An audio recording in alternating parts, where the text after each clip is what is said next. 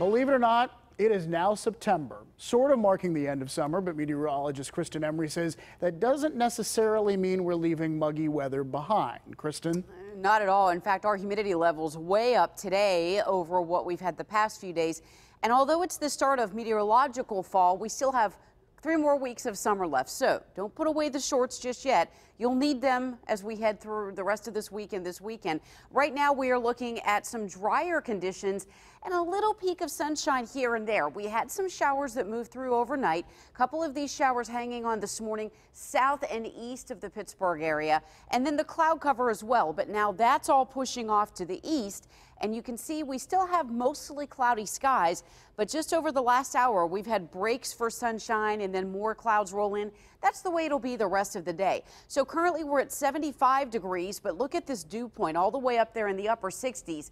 That's a lot of moisture in the air, so our relative humidity is at 76%. You can feel it when it walks out, just that wall of humidity. Temperatures still in the mid to upper 70s right now. Pittsburgh's at 75. We're already up to the upper 70s in Waynesburg, Washington, Connellsville, Morgantown, 74 in Katanning, Franklin, Clary, and Du Bois a little cooler, only at 70 degrees right now. Here's a look at those dew points. You can see where it's a little more humid all the way down from Pittsburgh to the south, upper 60s, even that 72 dew point. That's really muggy air across portions of Washington County. And the humidity forecast, well, if you can hang in there until Friday, we have very muggy conditions, almost extremely humid conditions. There you see when we hit 70. And then Thursday night into Friday, cold front sweeps through. Look at this.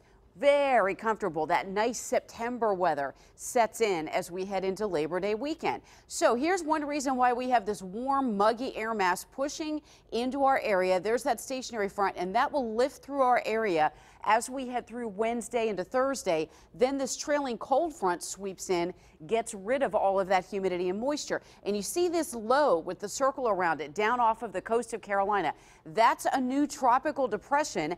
It's tropical depression number 15, a very active season. It's about 100 miles east of Cape Hatteras. But the good news is, although it's providing some high surf winds and cloud cover, it's headed out to sea, away from land, so really won't damage anything, won't cause anyone any problems there. The Futurecast model showing a couple of sprinkles this afternoon. I think this is overdoing it. If anything, we may have a stray shower left in the Laurel Highlands. But as we head toward tomorrow morning, that front lifting through the area is going to start a chain of a couple of waves of energy that could touch off an occasional shower, an occasional thunderstorm off and on through the day tomorrow. Now on Thursday, the best chance as this cold front pushes in will be showers and storms in the second half of the day from lunchtime on.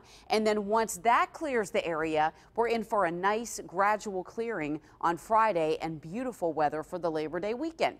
So partly sunny today, 83 your high, and then here's your 7-day forecast. 80s all the way until Friday. Look at this. David, sunshine all the way through Labor Day weekend.